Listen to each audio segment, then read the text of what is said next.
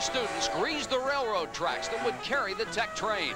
Unable to stop, it slid 5 miles past the station, and Tech players, coaches, and fans had to walk back to Auburn. The tradition of the Auburn War Eagle goes even farther back, to the Civil War, in fact. And every year since 1898, they've held the Rec Tech Parade as students march through the streets in their pajamas, just like their turn-of-the-century counterparts who slipped out of their boarding house, headed for the train station, and a permanent spot in the tradition of football.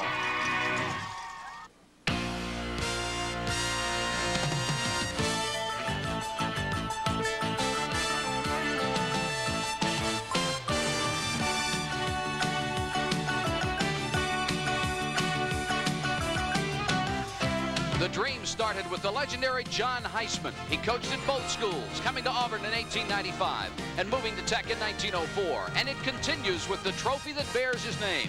It may be headed back to Auburn in the possession of the Tigers' Bo Jackson. Trying to block that road to destiny today, the Black Watch, the heart of Georgia Tech's defense. It's a tradition as old as college football in the South itself, as Auburn meets Georgia Tech on CBS. Versus Georgia Tech. Today's game is sponsored by your Toyota dealer, the 1986 Celica. Totally redesigned for more performance and style. Who could ask for anything more? AC Delco, the smart parts. And by Old Milwaukee and Old Milwaukee Light. It doesn't get any better than this. 4th and 10 will punt the football away.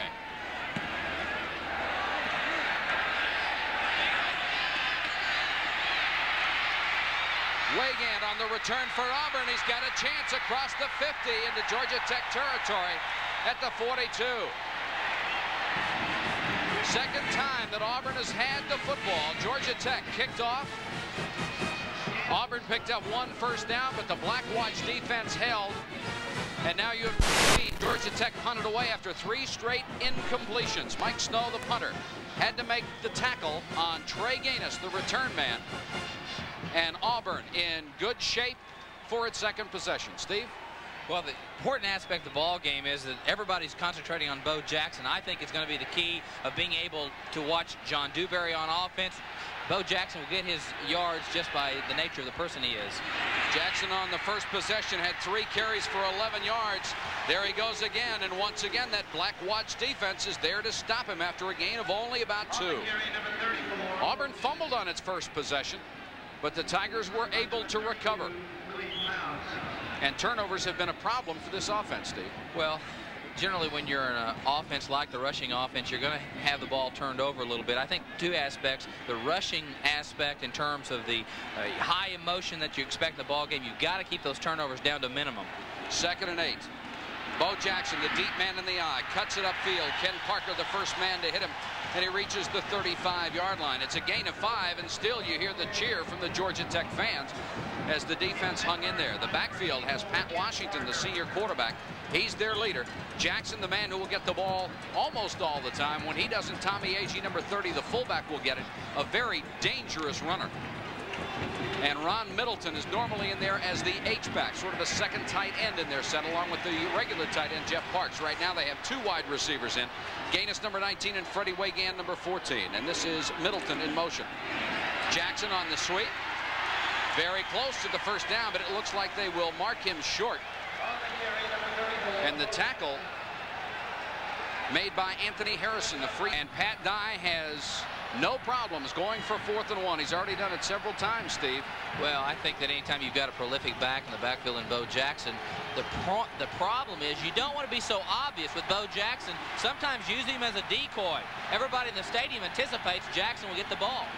2 tight ends on 4th and 1. It looked like Auburn moved early. Looked like the right side of that Tiger line got off the ball a count ahead of the snap. And it will go against the Tigers. That'll make it 4th and 6, and this is a more difficult decision. Well, no, I don't think it's that difficult. You're going to punt the ball away. What it represents, it's not a turnover, but it's a crucial mistake. Rather than be 4th down and 1, now they're 4th and 5, have to punt. Dead ball, illegal procedure on offense. Lineman raising up. Bo Jackson has already carried the ball 6 out of 8 plays from scrimmage for the Tigers, and he has 20 yards. and that will make him the most prolific ground gainer in the history of Auburn football, and they have had some great ones. Lewis Colbert on to punt, the nation's leading kicker, averaging more than 47 yards a kick. And deep to receive for Georgia Tech is Corey Collier. He probably will not get a chance to run this one back. Going for the corner, and they'll get it. Marked. Now outside the 5, and they'll stop at the 7-yard line. Lewis Colbert pins them deep in their territory with 9:59 to go. We'll be back after this. You're joining us in progress because of the runover of the Ohio State-Purdue game. We are scoreless here with Georgia Tech and Auburn. 9:59 to go. Georgia Tech 1st and 10 from its own 7-yard line. John Dewberry at quarterback, and he'll pitch it to Jerry Mays, trying to get outside, and no luck at all. Mays run out of bounds by that big defense led by Gerald Williams, the right tackle, the senior from Valley, Alabama. Mays has been quite a story the last couple of weeks. Gained more than 300 yards. Georgia Tech was the only major college to offer him a scholarship, and they are very, very happy they've done it now. Pat Dye, the head coach at Auburn. No coach has ever had more success in his first 4 years. Dye now in his 5th with a 4-1 record coming in. 2nd and 8 for Georgia Tech. Gary Lee is the man in motion. This is Jerry Mays. Mays hit hard as he reached the 15-yard line, but a good gain for the Yellow Jackets. Edward Phillips, the linebacker, in on the stop. Linebackers do not make a lot of tackles for this ball club. Very unusual. It's their down linemen who do most of the damage. Tracy Rocker, the left tackle, Harold Harmon, the nose guard, and Gerald Williams, the right tackle. 3 of the top 5 tacklers on the ball club. 3rd and a yard for Georgia Tech. They have yet to have a first down. Their first possession, they threw 3 straight incomplete passes. Mays in motion and Dewberry to throw. And it's complete, and it should be enough for a first down. John Dewberry with those passes under the zones hits his tight end Tim Mannion. Arthur Johnson and Russ Carricker, the linebacker, in on the stop. Gerald Williams, 98, is the #1 tackler on this defensive football team of Auburn. Here's the frustration of being a pass rusher. You've got to be a relentless. You've just got to keep plodding away, pushing and struggling. Oftentimes you come up with nothing. First down of the ball game for Georgia Tech. Mays again in motion. They'll give it to King, the fullback. King doesn't get much. Tracy Rocker, number 74, the first man to hit him, along with Phillips, 46, the linebacker. There's Bill Curry, and they have done a wonderful job here at Georgia Tech by letting him rebuild this program his way. In 6 years, he has a 21-37-2 record, but he has Georgia Tech on the verge of being back where it belongs in big-time college football. 2nd and 8 after a gain of 2 from King, the fullback. Dewberry on the option, no dice. And waiting for him was Gerald Robinson, the left end, and Dewberry had nowhere to go. One of the things about Georgia Tech's offensive concept this week is that they have not shown the option play all season. They felt like they needed to take a little bit of attention out of the rushing lanes on Dewberry in the passing game, so make them think a little bit more on the outside about the run. Dewberry is not a prolific option quarterback by any means, but the point is the threat of it. You will cause your cornerbacks, your perimeter people to stay at home more often. 3rd and 8. 2 wide receivers in the ballgame. Here is a draw. It's Charles Mack, the fullback, across the 30 to the 31. He has another Georgia Tech first down. Nice call by the Georgia Tech coaching staff. They know that big pass rush was coming. Well, you anticipate that Georgia Tech has to throw the football, so that will create opportunities for the draw play. Oftentimes, the hard rush of Auburn that they're known for in the passing game, he gets an excellent block on the outside. He's able to break into the secondary. With a hard pursuing defense, the draw play is very effective. Georgia Tech out of the eye. This is Corey Collier into the ballgame for the first time. He gets outside. Corey Collier almost had a chance to break it. Just tripped up by Edward Phillips, number 46. And if Phillips doesn't get him, it's off to the races for another member of that microchip backfield. He's only 5'7". two aspects of the game that I think are very important early is the emotional aspect of Georgia Tech. I think the emotion is on their side of the field. Plus, offensively, they have to play what the coaches say, unconscious football, play above their ability. Emotion provides that opportunity oftentimes. Georgia Tech on a drive that started from their own 7-yard line has reached the 46. Dewberry, an all-ACC quarterback. To Mays, back into tailback. Mack could not get his man out of the way, and it was Phillips and Russ Carricker, 46 and 47, to knock him out of bounds. Let's go to New York for an update. Mike, Syracuse has been throwing short most of the day, but here they go up top. Don McPherson to Mike Ciano. 45 yards later, Syracuse is up on top 20-17 with under 6 minutes left, and the Orange have the ball. Let's go back to Mike and Steve. 6 minutes, 43 seconds to go in the quarter. We're scoreless between Georgia Tech and Auburn, but Georgia Tech on a drive at their own 49-yard line. 2nd and 7. Lee is in motion. They'll give it to the fullback. That's Malcolm King, the sophomore from Americus, Georgia, into Auburn territory for the first time today. Andre Bruce, number 93, was in on the stop along with Pat Thomas. The Auburn coaching staff on defense really felt like, Mike, that Georgia Tech was not a sustained drive-oriented football team that they would have to take at the distance. They're starting at the 7-yard line. They've gobbled up the yards and the time, and I think that's a point that really will be in the confidence-building category for Georgia Tech. Plus, it keeps Bo Jackson off the field. Exactly. Clock turning with 6:10 to go, first quarter. 3rd down, 3 yards to go. Dewberry on the option, lost the football. And Auburn looks like they have it in Tech territory.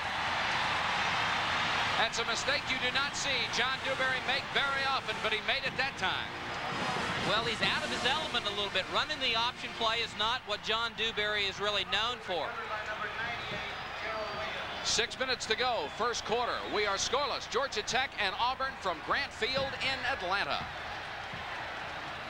John Dewberry doesn't have the experience of running the option play. This is the first time they've shown it. It's the counter option. He goes down the line. Andre Bruce, 93, strips him of the ball. He almost recovered it, and then the ball bounces away, and they give it up.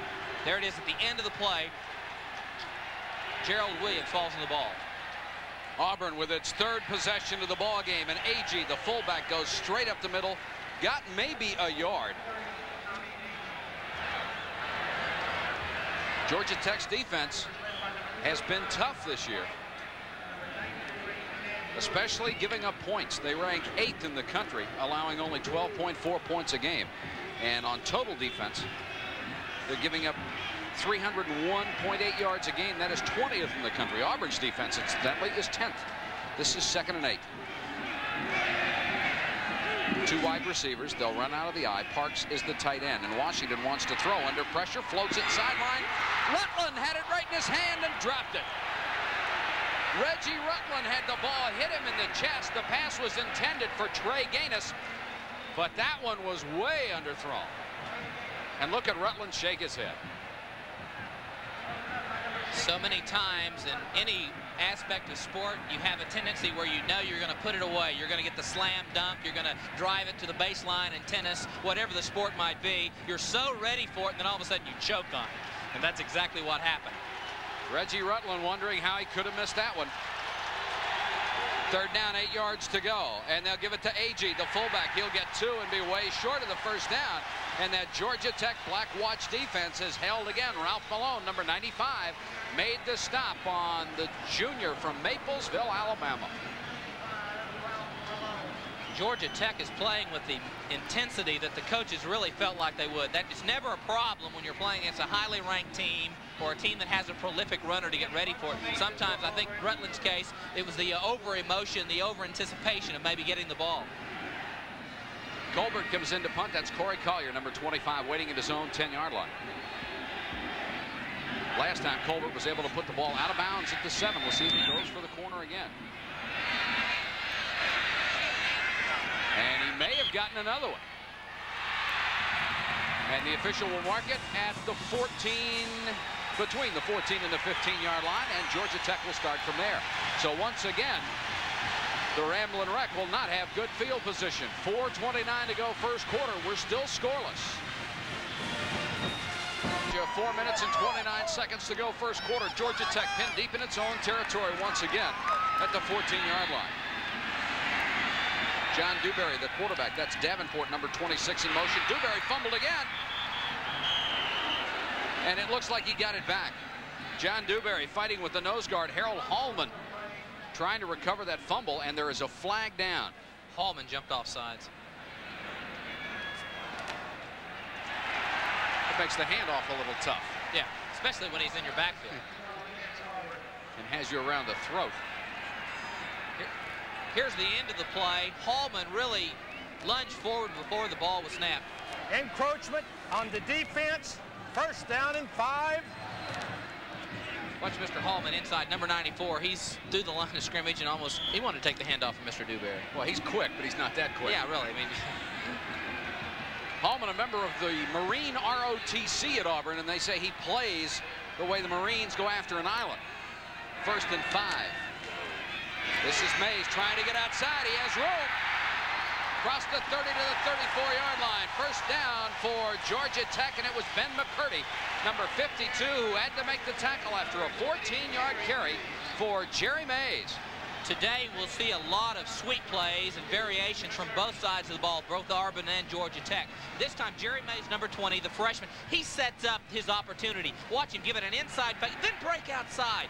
Really stretches the defense and stretches those lanes of pursuit by being able to create an opportunity, then break again. Mays comes out of the ball game, and number 25, Corey Collier, comes in. This is Davenport in motion, who threw a good block on the last play. King, the fullback, tripped up as he crossed the 35 to about the 36-yard line. And getting up off the bottom of the pile is Andre Bruce. Sorry, Mike. One of the things that Georgia Tech is doing right now, they're changing the strength of the formation almost in every play. And what they want to do is take the emotional aspect out of Auburn's defense, make them be very basic in their adjustments and their coverage. You can't play real emotional when you're a little bit confused. And this is the defense that held Ole Miss to a total of 9 yards. Total offense. Collier on a little swing.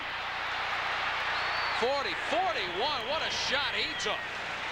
Tom Powell and Kevin Porter, and Powell is as good as there is at a free safety, and he nailed Corey Collier.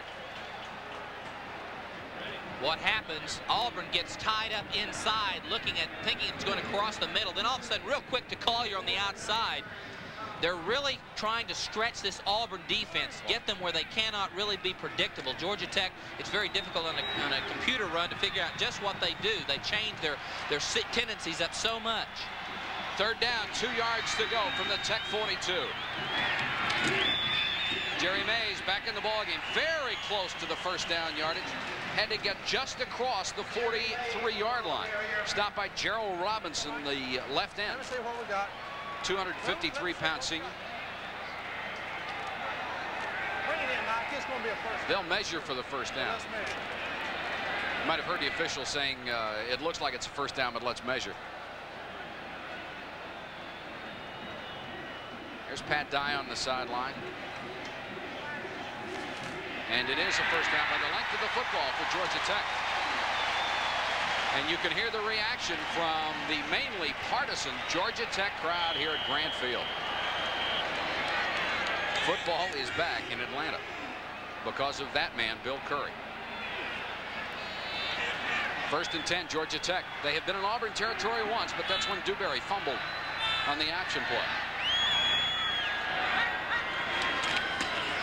Fullback Mack hitting the backfield. May have lost a yard on that one, and Tracy Rocker went right over the top of center Andy Hearn. He was stopped by number 74, Tracy Rocker. This is what the defensive people are seeing in terms of the inside play. Georgia Tech trying to stretch them both sides, inside, kind of a crossbuck type play, and there's no way they're going to go anywhere with Tracy Rocker in the middle. Bracken, Hearn, and Thomas unable to keep that front line out of their backfield.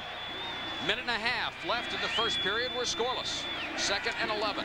And Dewberry to throw against a straight four-man rush over the middle to his tight end. That's Massey at the 30 to the 27-yard line. Robert Massey, the sophomore from Tifton, Georgia. He and Mannion, the other tight end, have shown that ability to get open, especially down the middle. And Dewberry laid it in there.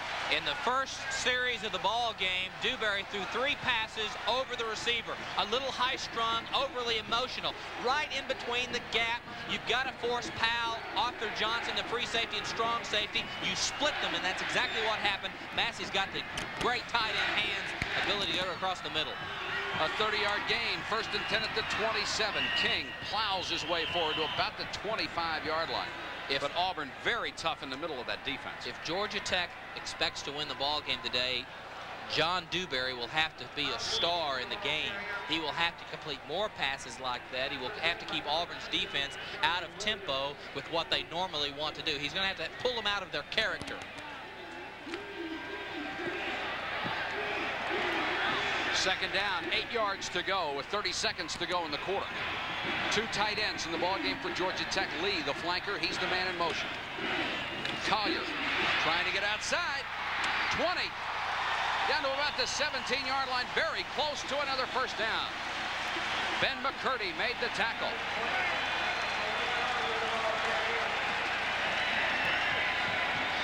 Eight yards for Corey Collier. He and the freshman Jerry Mays alternating at tailback and doing a great job of it. Collier really gives Georgia Tech more power. When you get inside the 20-yard line, you become a little bit more conservative.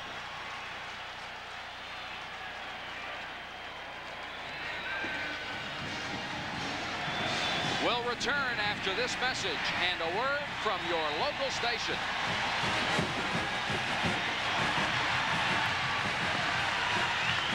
Second quarter at Grant Field in Atlanta. Georgia Tech with the first scoring threat of the ball game. 3rd and 1 from the Auburn 18-yard line. And Dewberry with a play-action fake. He'll keep it and get the first down as he dives forward inside the 17-yard line. Right now, let's go to New York for a college football update. Mike, Penn State trailing, scored with 1:53 left on a pick play. John Schaefer to Steve Smith, that put them up 24-20. There's less than a minute to play, and Penn State keeps winning those close ones. Let's go back to Mike and Steve.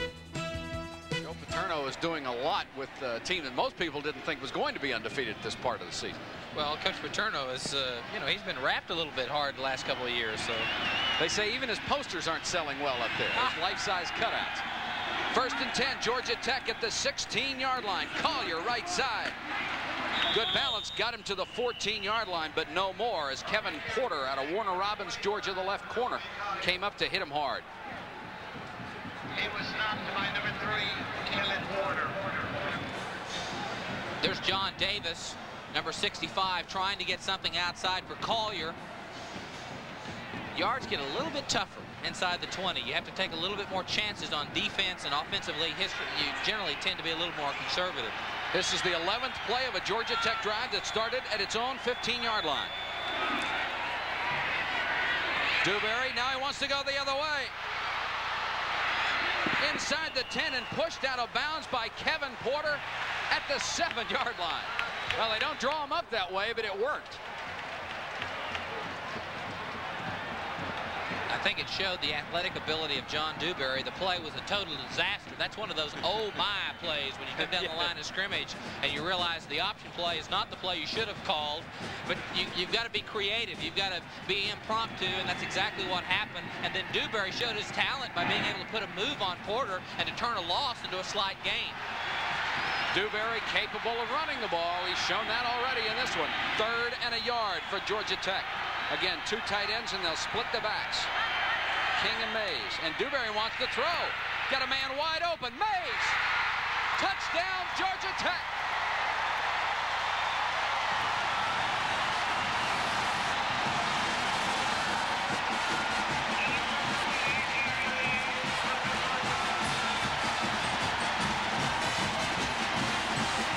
Jerry Mays with the first receiving touchdown of his career. He has thrown 2, by the way, on the option pass. But that one had to be sweet for him. Thomas Palmer, out of Dewberry's hold, will try to add the extra point. And Georgia Tech is going to have to burn one of its timeouts on a point after play, and you bet Bill Curry will not be happy about that. I think they only had 10 men on the field. That's first timeout. In football, so many times we have the statistical line for turnovers, and yet those type of mistakes are so crucial in a ball game. And at the end of a ball game, the coaches will remember, boy, if we ran out of timeouts in a particular period or something, those type of things really eat on you as a coach. Here's Dewberry, who got his 7th touchdown pass of the season on the little 7-yard toss to Jerry Mays. And it has been all Georgia Tech in this ball game. They have totally taken away the momentum from Bo Jackson and Auburn. This is Thomas Palmer. Kicking has been something of a sore point for Georgia Tech this year. David Bell, who had such a great season in 1984, has a leg injury, and Palmer has taken over as the kicker. Had no problem with points after 12 out of 12, but has had some trouble with field goals.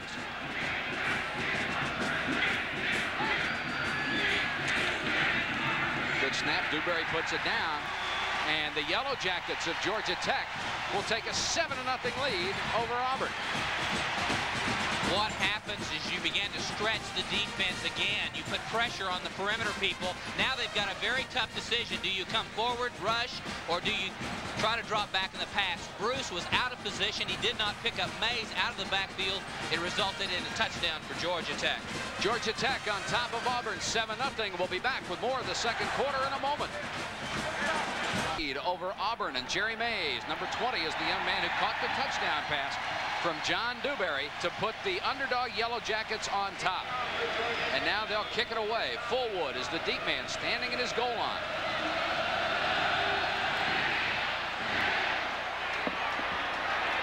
He'll take it 4 yards deep and bring it out. Fullwood bouncing off tacklers. And Palmer, the kicker, is the man who has to push him out of bounds at the 35-yard line. Fullwood had been averaging 18 yards a kick return, and he broke a big one that time of 39 yards. It's rather difficult to believe, but Brent Fullwood is considered a tougher runner to bring down than Bo Jackson by the coaches and by the defensive staff at Auburn. They've had to practice against him because of his power, his proud running style. He really puts the intimidation. 13:33 to go first half. It's Georgia Tech on top of Auburn by a touchdown. 13:33 to go in the first half. Auburn with the football at its own 35-yard line. Down 7-0. And Bo Jackson on the toss. And that is what has happened to him this entire ball game. He has been swarmed by the Georgia Tech defense. Ricardo Ingram, 47, 93, Ted Roof, and you will see Roof in there all the time. Don Lindsay, the defensive coordinator for Georgia Tech, really felt like that what he wanted to accomplish this week in practice was that for Georgia Tech to come into the ball game and play loose. Do not be intimidated by Auburn's great offense. So far, they've not been. At Georgia Tech, 121 yards on offense to Auburn's one-fourth of that production. They have been laying in wait for Bo Jackson. He's trying to get outside. Look at that speed. Jackson, 50. Cuts it back to the Georgia Tech 28-yard line. And no matter how many times you bring him down at the line of scrimmage, if you relax for a second, it's see you later. There are two philosophies of how to stop the pitch play or the sweep play. One is to bounce him outside. This is not the nature of Georgia Tech. This is not what they wanted to do, but they do. If you bounce him outside, you better have the interior speed to get to the outside. Georgia Tech does not possess that speed. They've got to force Bo Jackson inside on the sweep play if they want to be successful. With that 20-yard carry, and here's where he stepped out of bounds. Well, that's a good call. Right on the sideline, so they'll mark it at the Georgia Tech 41-yard line. It is a first down, however, for Auburn. Following Agee, this is Brent Fullwood in to give Jackson a little breather, and he crosses the 40 down to about the 39-yard line. And it was Mark Pike on the stop. Pat Swilling really is an outstanding player. He's always at generally to the tight end side. This is the open side because they're in a wide set. Swilling just having to pursue the best defensive player on their football team. He's always going to be the point of attack. He's a load at 245, a defensive end. Second down, 7 yards to go. Fullwood is in at tailback. Jackson gets a breather. Washington to throw, and it's blocked. Knocked down by Ken Parker, the defensive tackle, who had an interception and a blocked field goal a week ago. Was the ACC Defensive Lineman of the Week, and he just stuck those big paws up there and stuffed it. Parker's been the most consistent player. Watch him, 84. He's a former tight end, so had he caught the ball, he would have known what to do with it. There he is on the left side, number 84, gets his big paws up, as you said, and the ball, Pat Washington throws it more in a direct line because he's a strong-arm quarterback, very little trajectory, and Parker had a chance to knock it down. Washington now 0 for 3 in the passing department. And he's back to throw again under a blitz. He'll run out of there. 30. If he didn't step out of bounds, it's a touchdown, but he did step out of bounds at the 20-yard line. Tough break for Auburn and a great break for Georgia Tech because Washington just set sail. Boy, I tell you, as a quarterback, you get a chance to break into a seam or a crease like that, you do not run out of bounds. There's no reason. He just lost his mental concentration. There's no reason to run out of the bounds in this particular situation. He's got the coverage beat. No one's in pursuit. He just swings it wide. There's no reason. That's a critical mistake. I guess he's so excited he thought he was going to score. Choked on it. It's not what you expect from a senior, and that's why he's in there. 1st and 10, Auburn trying to even this ball game up. And it's Bo Jackson back into the ball game. Breaking tackle, driving inside the 10. Holy cow, what a run by Bo Jackson. Finally stopped Ivory Lee, the nose guard, had to chase him down from behind. Just so strong, Steve. Why Bo Jackson will win the Heisman Trophy is because of runs just like this, because he sets up his own opportunities. Watch this. He will get the ball. Now, he creates a seam, a crease. There doesn't look like there's much there, but he's able to use his head, go forward, power, his acceleration, and his vision. 1st and goal from the 8-yard line. Jackson, he's got some room on this one and is down to the 4. Agee, an excellent lead blocker, number 30, the fullback. He had 22 knockdowns against Southwestern Louisiana. That means he puts the other guy on the ground. Agee, a junior from Maplesville. Had a big run a week ago against Florida State when they were concentrating on Bo Jackson, and he just cracked it up the middle. Jackson now 10 carries, 59 yards. 2nd and goal from the 4. Agee. That's what happened a week ago. Wherever Bo Jackson goes, it looks like 10 men go with him, and there was nobody home to take on Agee.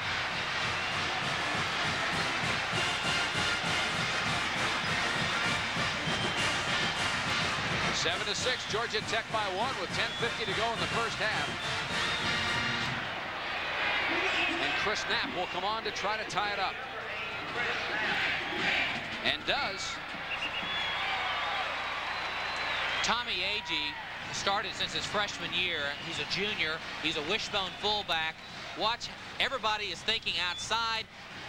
They missed the tackle. They've got to put him away because they're concentrating on outside. Only one man had a chance to make the play on him, and he goes into the end zone. Here it is again. The outside man, I can't really tell who it was that missed the tackle. Did not wrap him up. With Auburn's backs, you've got to be an extremely sure tackler. 7-7. 10 minutes and 50 seconds to go from Grant Field in Atlanta. Back with more in a moment. And it's Mays at the goal line. Has a seam. Jerry Mays pulled down at the 36, and they pulled him down with the face mask. A big return for the little freshman from Thompson, Georgia, who caught the touchdown pass earlier.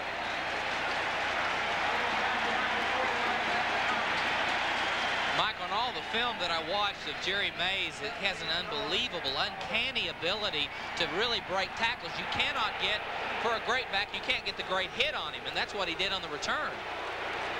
Here's the call. 5-yard penalty, face mask on run back on the defense. 1st down. Crowd was booing because they wanted 15 on that one. He gets a good wall in front of him, and what happens, he starts to find that little seam or crease and uses his speed and cuts back. Just no one's able to get a direct hit on him. There's the penalty. Pat Thomas pulled him down by the face mask. 1st and 10 from the 42. Dewberry under pressure, can't get rid of it, and will be chased out of bounds for a loss. And a flag goes down for a late hit.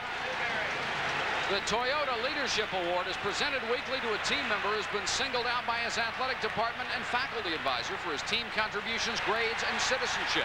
Today's game winners are Rob Schuler of Auburn and Ted Roof of Georgia Tech. Toyota will donate $1,000 to each school's general scholarship fund. I will check the penalty for you, and this too will go against Auburn, and this one will be for 15 yards.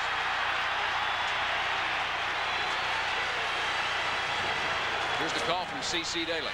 Dead ball, personal foul, hitting out of bounds. First down. Thank you. Bill Curry looking on as his team crosses into Auburn territory again at the 47-yard line. 10:35 to go first half. And those Auburn mistakes on penalties are starting to add up.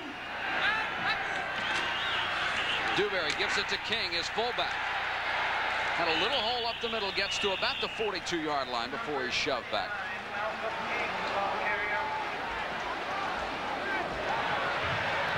Auburn's defense very tough up the middle. Andre Bruce is in on the stop.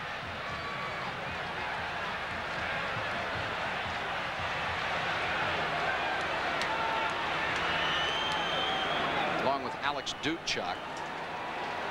He's number 80 checking in for the first time. 2nd and 5, Georgia Tech. The tight end, number 40, Mannion, switches to the near side, and they'll send Davenport in motion. Mays, again, trying to get outside. Not this time. Nice play by Arthur Johnson, the strong safety, who just played it the way you're supposed to. Take a look at some other scores around the country so far as we get a late start here in Atlanta. And here's the big one, Michigan and Iowa, 0-0 second quarter. Michigan defense hasn't been tough or anything this year. Tennessee beats Alabama 16-14. Number 20 over number 15. Nebraska also a winner by 8 over Missouri, closer than most people expected. Florida swamped Southwestern Louisiana.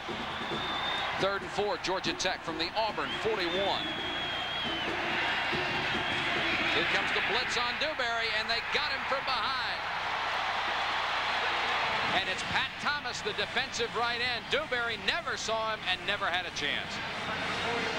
A loss of 10 on the play, and they'll have to punt it away. Auburn did not want to come in and have to blitz against John Dewberry. They wanted to be able to use their 4- and 5-man rush, and this time Pat Thomas really uses, the coaches say he's 4'6", but his quickness seems to be so much more impressive on film. Mike Snow, who's averaging 40.9 yards a kick, is in to punt it away. And Trey Gaines is deep to receive. And Snow knocks the air out of it. And it will be down inside the 5 by Georgia Tech's special team. Auburn has been able to put them deep twice, and Georgia Tech returns the favor. They'll spot it at the 1. 8:19 to go in the half. We're tied 7-7, Auburn and Tech. 5 from the 6-yard line.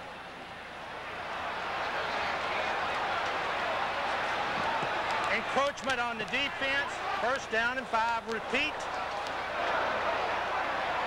Check some other scores for you, and we have a tie. Georgia tied by Vandy, 13-13. There's the Nebraska score again. A lot of trouble with Missouri. Ohio State in the game you saw earlier over Purdue, 41-27. Was much closer than that, and Tennessee beating Alabama by 2. 1st and 5, Auburn. That's Middleton, the H-back in motion. Bo Jackson trying to get outside. No dice, lost the ball. I think they'll rule it down. The ground cannot cause a fumble, and that's what they'll call it. They'll say Jackson hit the ground before the ball came loose. Makes you hold your breath if you're a coach. It just depends on which side of the field you're on. I think both of them are holding their breath. Well, that may be true, too. Now, on films that I saw on Bo Jackson, it appears like any great back, he is human. You know, if he's might get some argument on that, though. Well, no, if you force him inside, he goes down. If you outman him, he goes down. 2nd and 3. Jackson gets close to the 9-yard line. It will be shy of a first down again. And if you tackle him around the ankles, he goes down. I mean, that's one of the things that the coaching staff, they are so impressed with Bo in the sense that a lot of people have already put an S on his shirt, you know, for Superman. But the point is that Bo has that capability.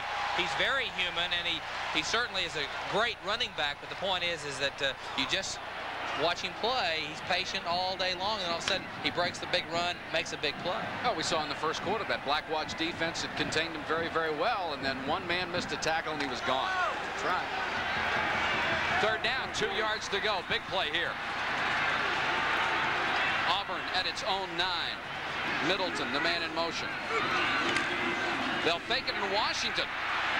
Being chased by Jurgensen and got by him and has the first down. Finally knocked out of bounds over there by Mark Hogan, the bandit. Good play by Washington, and Paul Jurgensen just didn't have the speed to chase him down.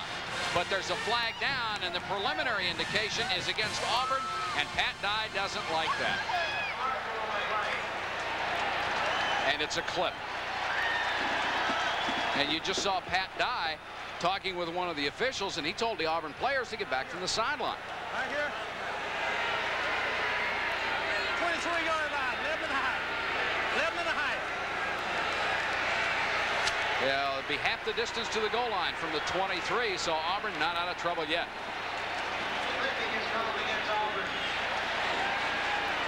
Blackwatch defense has acquitted itself pretty well against a very veteran and tough offensive line for the Tigers.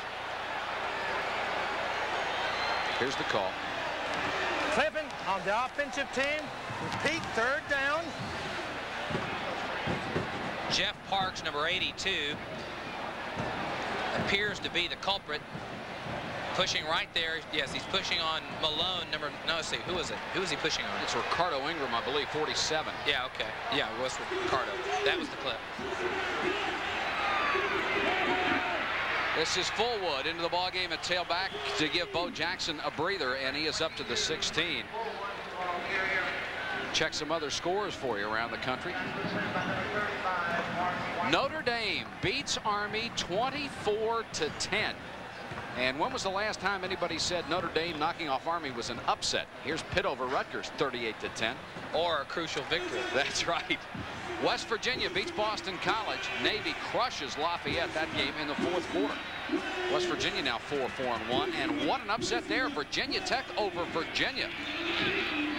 This is Agee, the fullback. No chance. Ted Roof a hold of that left ankle and would not let go. It'll bring up 3rd and about 5 yards to go. Auburn has had success offensively, Mike, when they've been able to go outside and test the speed of Georgia Tech's defense. They do not have the speed to play an outside sideline-to-sideline game. As long as Auburn continues to go inside, that's got to make Don Lindsay, the defensive coordinator, a little bit more excited.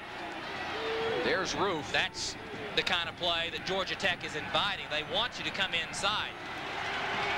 5:09 to go first half, tied at 7, 3rd and 4 for the Tigers from their own 18.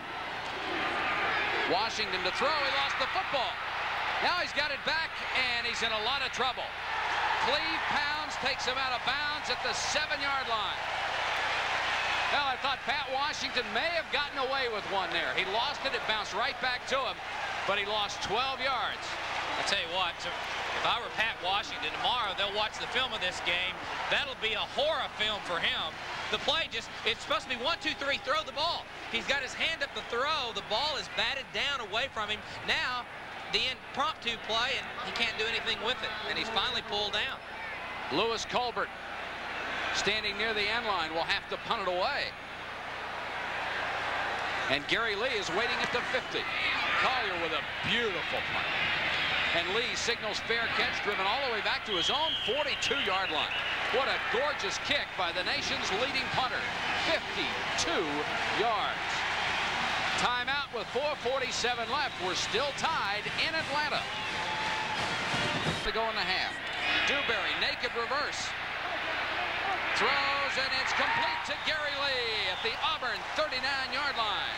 Kevin Porter, number 3, was there, but not close enough. And Gary Lee has been Georgia Tech's big play receiver. John Dewberry had all the luxury of time that he needed. They had Arthur Johnson unable to put any pressure on him, and all he had to do is find Gary Lee, 33, that had pushed deep on Porter and then came back for the football. 1st and 10 Yellow Jackets. That's Davenport in motion. They'll give it to the fullback. That's Joel Carter in there for the first down, down to the 35-yard line. Pat Thomas, who had a big sack earlier, makes the stop. Carter, a senior, doesn't play a whole lot. Next Saturday on CBS, more college football action. Heisman hopeful Keith Byers of Ohio State takes his show on the road to Minnesota to go against Lou Holtz and the Golden Gophers next Saturday at 3:30 Eastern on CBS Sports. Right here at 2nd and 7 for Georgia Tech at the Auburn 35. Mays, the man in motion, and Dewberry wants to go deep. What a catch! Gary Lee! Holy cow, what a catch! He swiped that ball from Jimmy Warren.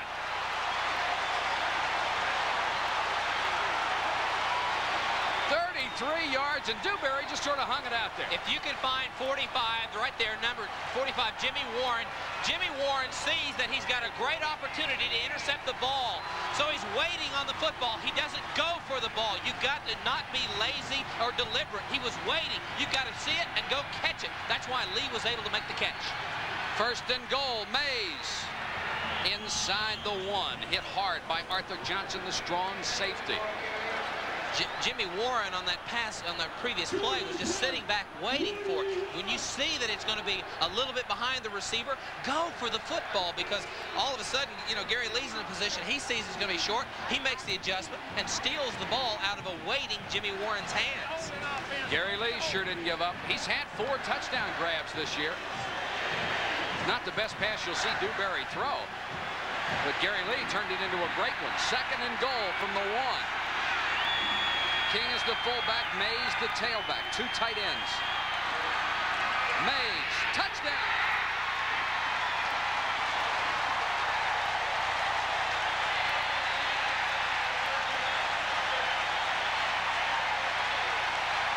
What a hole they opened on the left side, and Jerry Mays, the little guy at 5'7", walked right through.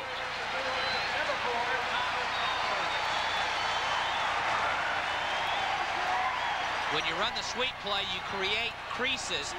Mays represents the sweep to the outside. You think outside, everybody's pushing outside. He goes inside for the touch. The point after by Thomas Palmer is good, and Georgia Tech has regained the momentum 14-7 and has a sellout crowd on its feet.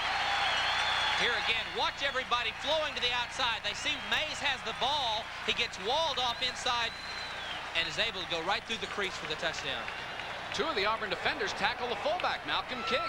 Excellent block by Hearn, number 50, to open him up and create that little opportunity to go through and give them the 14-7 lead.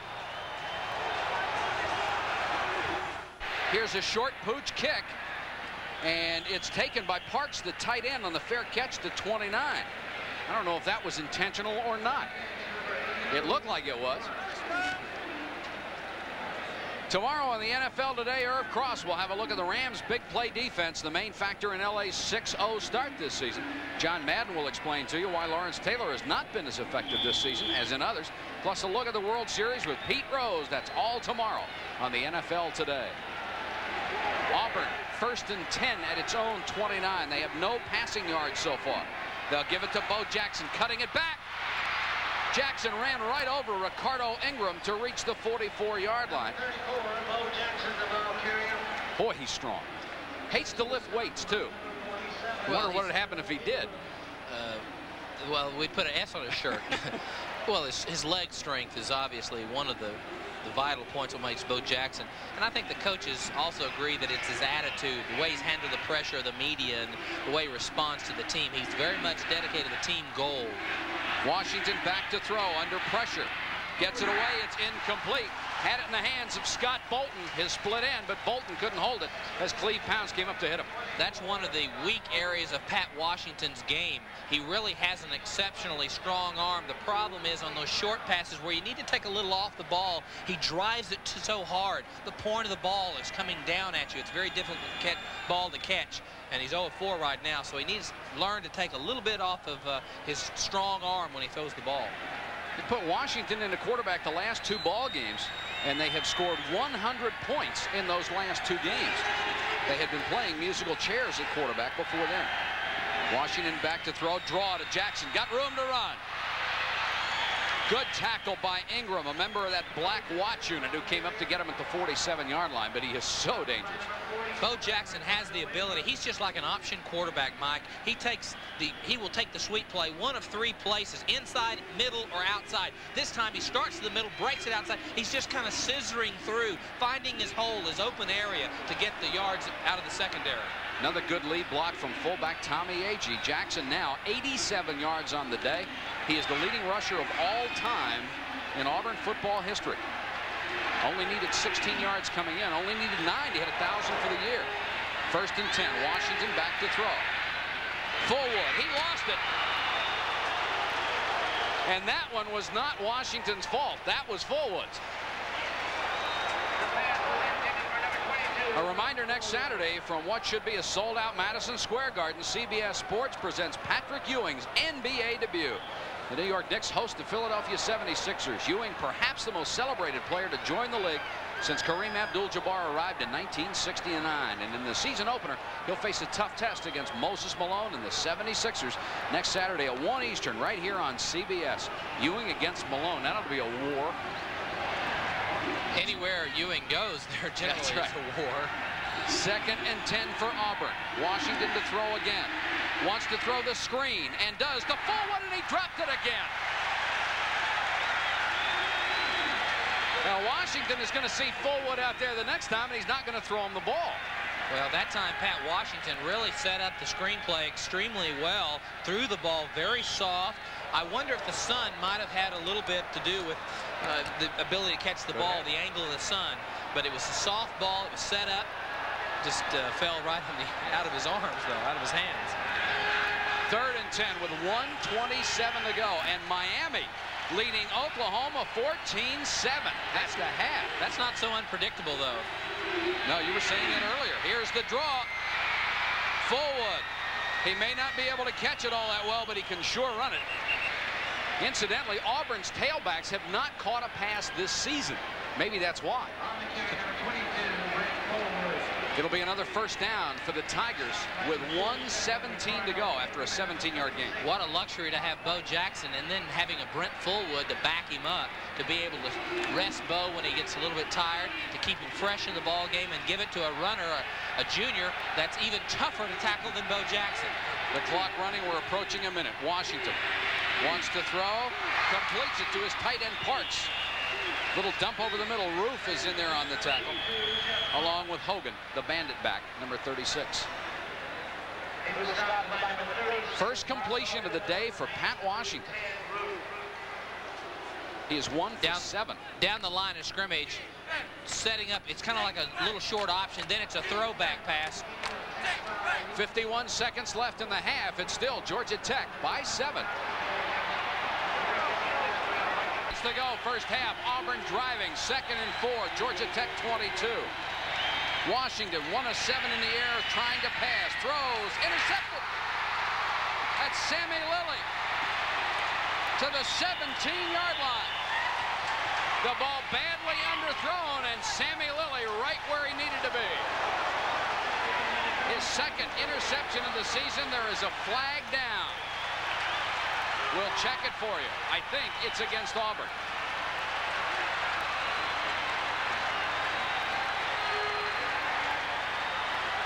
And it is. One happy young man there. Penalty is on the return, so Georgia Tech will have possession with 40 seconds to go.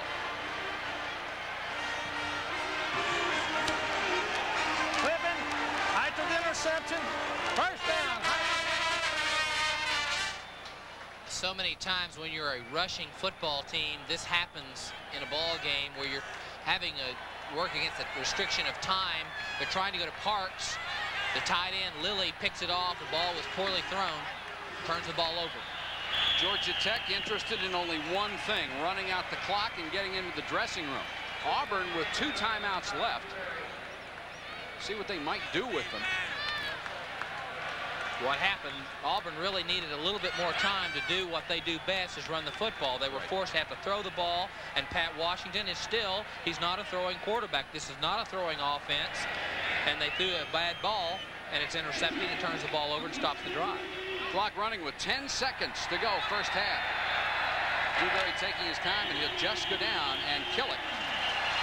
And that'll be the end of the first half, and you can hear the crowd reaction in Atlanta. They have loved it. Deep to receive along with Malcolm King, as Georgia Tech will get the football to start the third quarter, already leading 14-7. Tech at least a touchdown underdog coming into this one. And Chris Johnson will kick it away, a 5'11" freshman. Drives Mays 6 yards deep in the end zone, and King tells him to down it. He does, and Georgia Tech will start from its own 20-yard line. Steve, what do you think Georgia Tech will do differently, if anything, in the second half? I don't think so. I think they had the distribution of the pressure off of Dewberry and Mays, and I think that was a nice mix. I think Dewberry's going to have to play an exceptional second half to keep the pressure on Auburn. They can't let up. They can't set on their lead. They cannot get in a scoring match. The game is developing just how they wanted it to. 1st and 10, Georgia Tech. Massey, 81. The tight end shifts to the near side. They have 2 wide receivers, Davenport and Lee. This is Mays, the tailback. And Mays will get maybe a yard and a half. Pat Thomas makes the stop. Don't forget, tomorrow on CBS Sports, America's Chicago Marathon. The year's top marathon field will be there, including Olympic champion Joan Benoit, plus world record holder Steve Jones and Ingrid Christensen. They'll be part of 12,000 runners racing throughout Chicago tomorrow at 4:30 Eastern here on CBS Sports. There's an injured player on the field. We'll check on him when we come back right after this.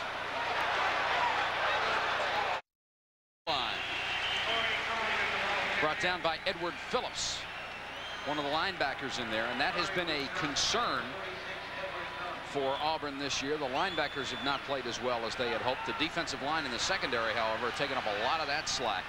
Phillips, a sophomore. Michigan leading Iowa 7-6. That ball game at the half. Number 1 against number 2. 3rd and 4 here for Georgia Tech.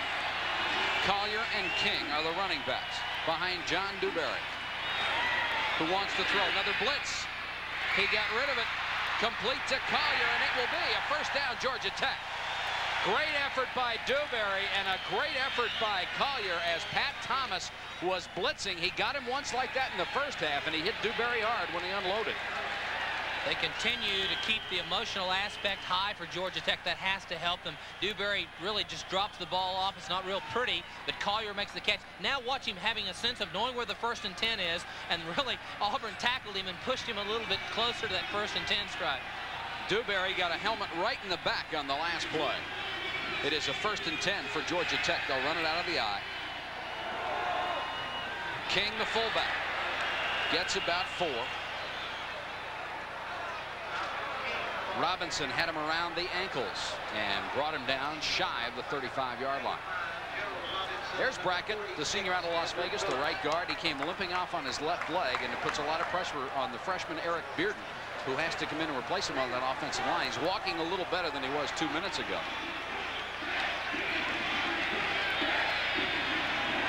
Second down, 6 yards to go for Georgia Tech. They're leading at 14-7, opening minutes of the second half.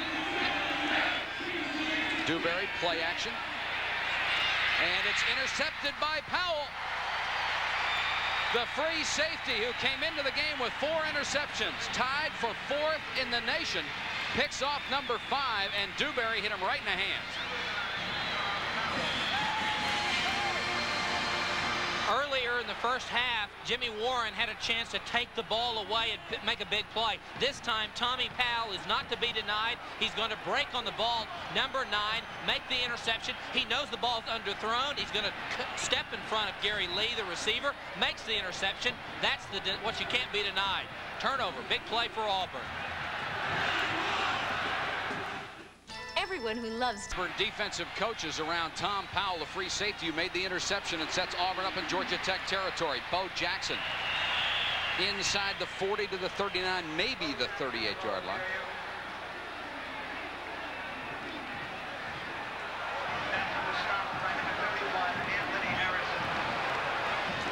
One of the things about the Georgia Tech scheme in terms of their defense, it really forces offensive football teams, as we look at Jerry Mays, it really forces offensive teams to be more conservative.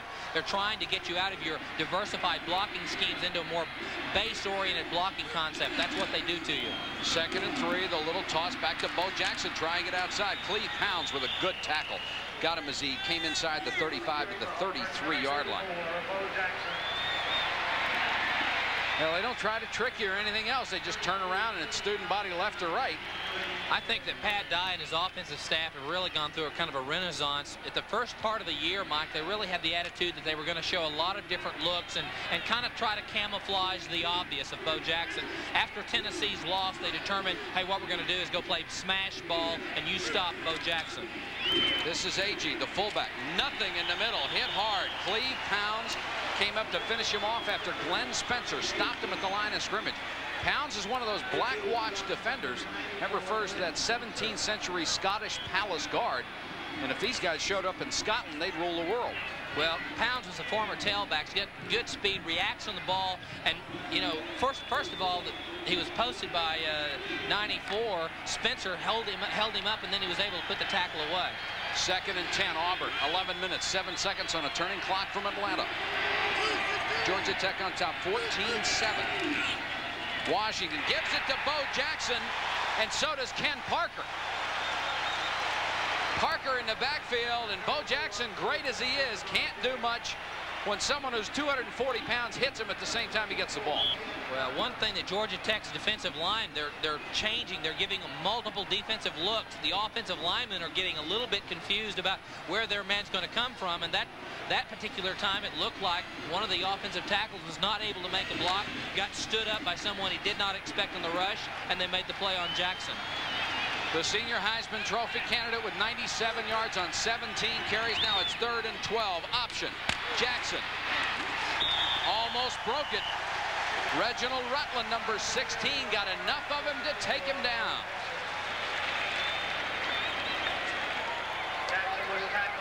Watch Bo Jackson. 3 people bounce off of his body. No one makes the tackle off of him. There's not a whole lot there. There's 1, 2, 3 men, and he pops loose. And if he had been able to keep up speed, he'd probably gone in a little bit 10, 15 yards farther. And now Auburn will go with its field goal team. Chris Knapp, who is 3 for 3 inside the 40, will try a 46-yard field goal. Very high, and it's going to be very short.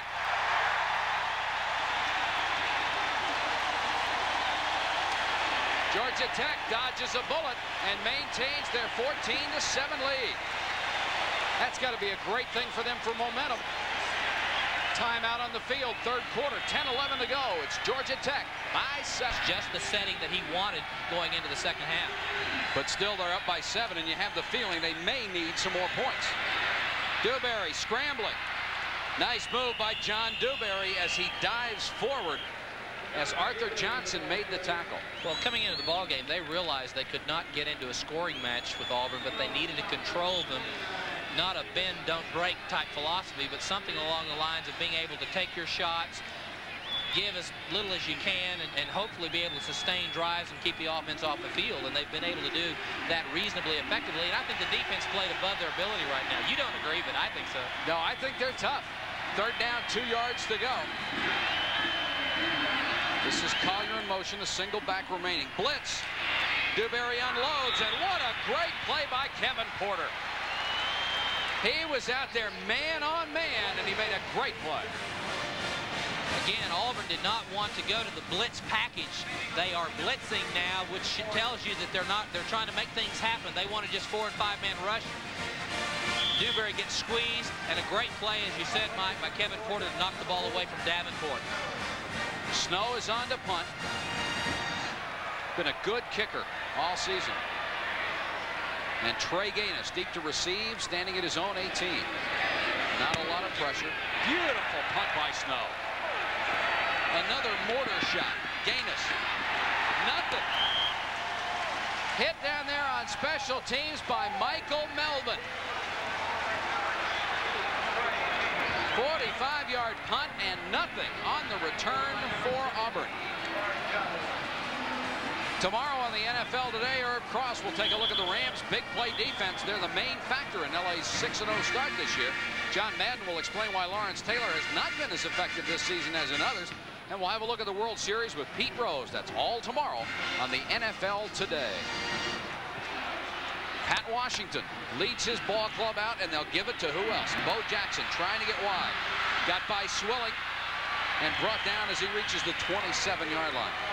You got to see a lot of Bo Jackson's ability on that play, just gliding and waiting for room and then busting it ahead. Well, if he glides too much and if he's too slow in terms of trying to find that little crease, then all of a sudden even Georgia Tech, because they have inferior speed, they're able to get out there. Also, they were working against the boundary, and that caused the play not to be quite as successful.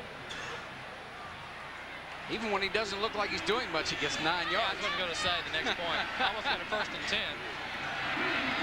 Typically, that play goes for more, though. That's right. 2nd and a yard for Auburn. Agee, the fullback, who has been contained very, very well by Georgia Tech's defense today. I think that illustrates, though, you don't realize how many yards he's gobbling up. That's right. By the style of running that he has, because he does look rather methodical until he creates that little crease for himself, and then he's gone. I thought you made a great point in the first half. Because it's Bo Jackson, you expect to see the S on his chest. You expect every play to go 20, 30, 40 yards. And it's almost a disappointment to see him only gain 9. It really is. But Bo Jackson will gain a lot of yards. And that's the concern for Georgia Tech, is if they can control him in the second half. He has 112 so far today, going for more. What a move there. And a stiff arm will get him a couple of more out to the 35-yard line. Pulled down by Cleve Pounds, the Rover back, who a year ago led this team in tackles with 114, and that set a school record. So he's used to putting a shoulder pad in there. You know, it's hard to believe. Bo Jackson was a defensive end in high school, 3rd-team tailback, recruited because of his athletic ability and the things that the coaches saw in him. But my goodness, to think that he was a defensive end. Well, the stories they tell about him, they swear they're all true, that he can throw a football 100 yards. Exceptional baseball play. The pass to Freddie Wegand is complete, and Sammy Lilly brings him down. And that was the first good-looking pass downfield that Pat Washington has thrown today.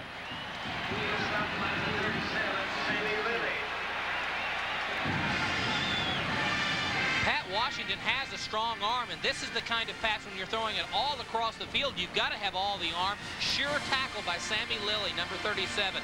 Lacks in size. He's only 5'9", late signee. No one offered him a scholarship. 4.6 speed, but he's a fighter and he's intense. And he broke down and made the tackle on Wagan, 14.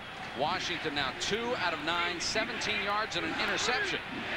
6 minutes, 28 seconds to go, 3rd quarter. Washington, naked reverse. Hogan out there got a piece of him as he gets into Georgia Tech territory. Ken Parker also helped to finish him off. Second time this game he's run that particular play. Ken Parker, number 84, has the responsibility to keep containment on the outside. Naked bootleg by Pat Washington. He's got the speed to find himself in the secondary, but a very sure tackle in there. Washington has done better on the ground than he has on the air. 31 yards and 4 carries. Another first down for the Tigers. Fullwood in a tailback straight up the middle. This kid is a great runner and just tripped up by Mark White, the freshman linebacker. Fullwood with almost 350 yards rushing coming into this game. He averages 70 yards a game rushing, and that's behind Bo Jackson. 8.1 yards every time he touches the football. The coaches say that he's a little bit of a hot and cold runner. He's a very proud runner, very secure in his ability, but he loses intensity sometimes. But he's an able replacement for Bo Jackson. Another first down. Auburn. Here's Fullwood again. Driving inside the 15 to about the 12-yard line of Georgia Tech. And all at once, it looks like they're getting bigger holes in the middle of that Tech defensive line. Pat Schwilling, number 99, has a tough assignment working on the tight end. He's really being handled quite easily by Jeff Parks, 82. He's out of the play. He can't make it from that position. He's being driven back by Parks.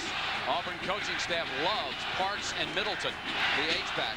Bo Jackson back in the game, and they're waiting for him, and it was White, the freshman linebacker from Upper St. Clair, Pennsylvania, who led the defensive charge. What an outstanding luxury to have if you're Auburn.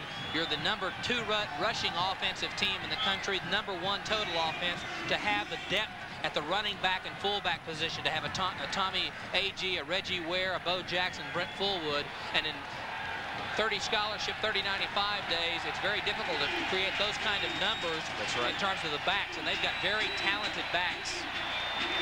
Second down, 9 yards to go, and the officials are going to call a timeout, and Georgia Tech has asked for a timeout on defense.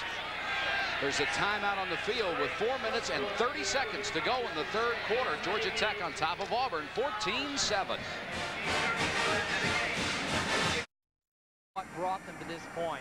Don't explode or self-destruct because you're not set really in your offensive plan. They're very secure in what they do, and I think that's the change in their mentality a little bit. We're going to stick with what has brought us here, and I think they're very comfortable in it. Third down, 6 yards to go. Washington checks with Agee, his fullback on the signal count. Jackson. And the tackle made by Reginald Rutland. And boy, he was out there all by his lonesome, and he better make the tackle.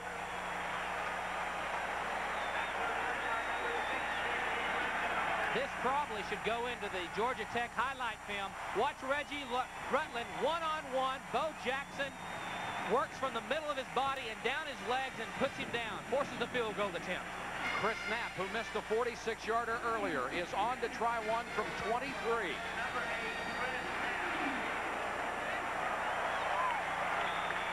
And he got this one.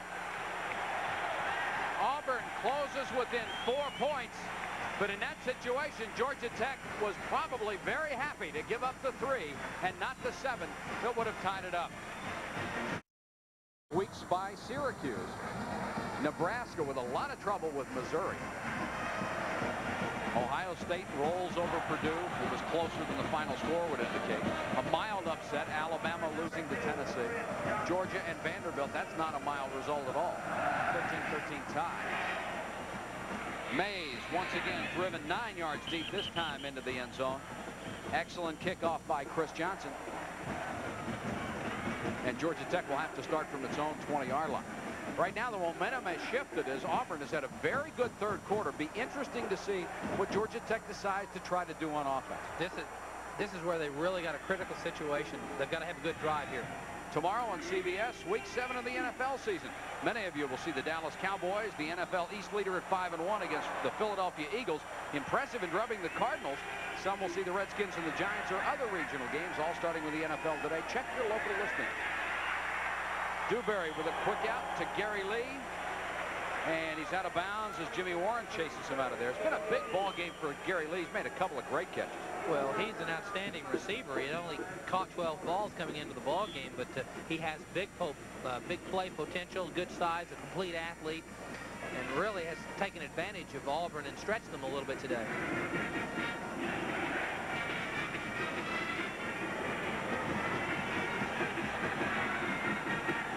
Second down, 1 yard to go for Georgia Tech. Time winding down in the third quarter. They'll give it to King, the fullback. And he has the first down across the 30 to about the 31-yard line. Malcolm King, the ball carrier.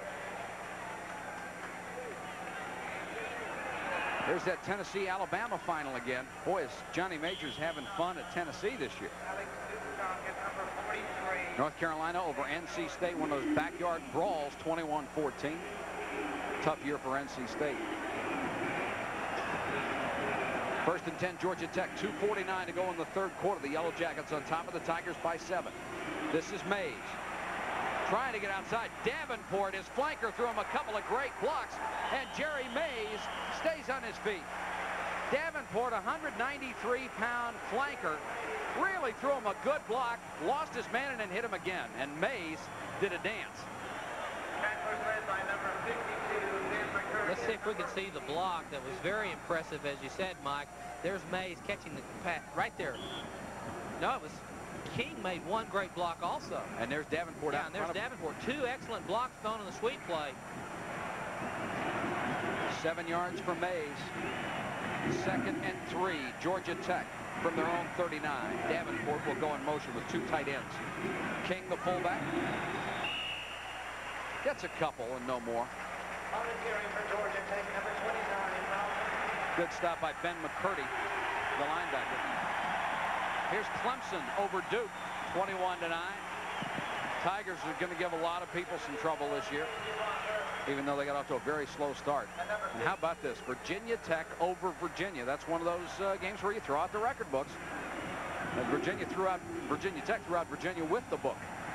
1st and 10, Tech, their own 42. Collier, nowhere to go on this one. Gets a couple and a swarming Auburn defense all over him.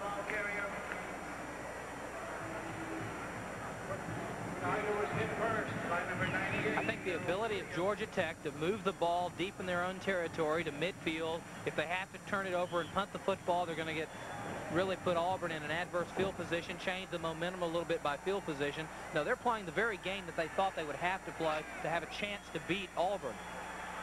Joel Carter, number 43, comes in at fullback. Collier at tailback on 2nd and 8. Mannion, the tight end, shifts to the near side. Both wide receivers go to the other. Here's a blitz. And they get it out to Collier with a great catch.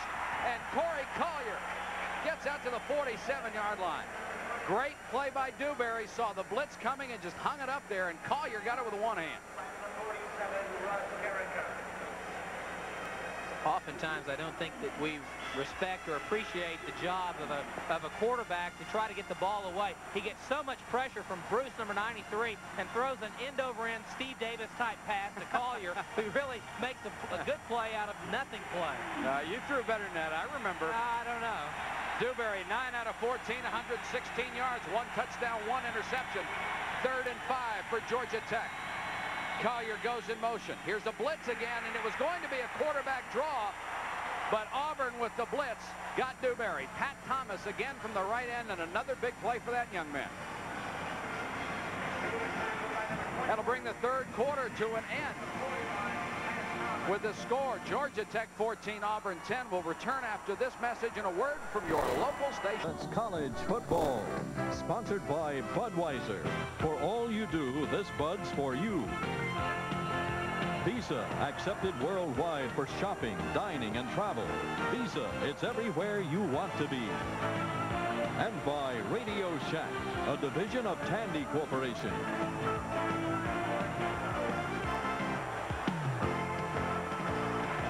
Mike Padre and Steve Davis with you from Atlanta, Georgia. And we're starting the fourth quarter as Mike Snow, who's averaged 47.3 yards a kick, comes on to punt for Georgia Tech on 4th and 8. Snow's gone back to the 3-step kick, drills another one. Trey Gaines fakes the fair catch, and this one will get an Auburn bounce and go into the end zone. So the Tigers will start from their own 20-yard line as we start the fourth quarter. A reminder, next Saturday from what should be a sold-out Madison Square Garden, CBS Sports will present Patrick Ewing's NBA debut as his New York Knicks host the Philadelphia 76ers. Out of Georgetown, Ewing is perhaps the most celebrated player to join the NBA since Kareem Abdul-Jabbar arrived in 1969, but he'll face a tough test in that opener against Moses Malone and the 76ers. That's next Saturday at 1, right here on CBS. Auburn down by 4. They'll give it to Bo Jackson. Tries to slip it outside. Gets about 3 yards. Good tackle by Malone. Right now, let's go to New York for a college football update. All right, right, Mike. Iowa is driving here for a score, but it's a poor choice by Chuck Long as he throws the ball late outside. Dieter Heron is there to make yet another interception for Michigan this season. Iowa still losing 7-6 in the third quarter. Let's go back to Mike and Steve. 14:25 left in the ball game, and it's Auburn in possession, down 14-10, facing a 2nd and 6 from their own 24. Give to Jackson. They tried a little delay action there, sent AG in one direction and Jackson in the other, but they will keep an eye, if not two, on Bo Jackson. One very instinctive point that I think Bo Jackson reveals: when he gets in a crowd, he's so protective of the football. He does not fumble. You know, he's just aware that he's going to get hit, so you see both arms go to that football. For you young kids that are watching, that's really a great ability of an athlete to be able to know and protect the football. Don't fumble it. Don't cough it up. Jackson with 126 yards behind that great offensive line of Steve Wallace, Jeff Lott, Ben Tamburello, Yan Cowart, and Stacy Searles. Jackson, he's loose. They'll never get him.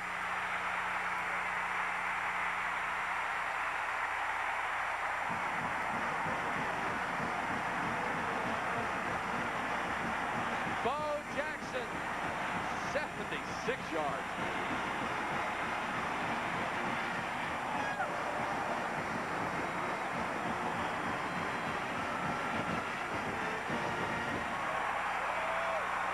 They've got about 20,000 Auburn fans here today, and they are all on their feet for Bo Jackson, who has gone over the 200-yard mark in rushing with that 76-yard scamper. Knapp is on for the point after, and has this one turned around. Auburn has taken a 17-14 lead over Georgia Tech.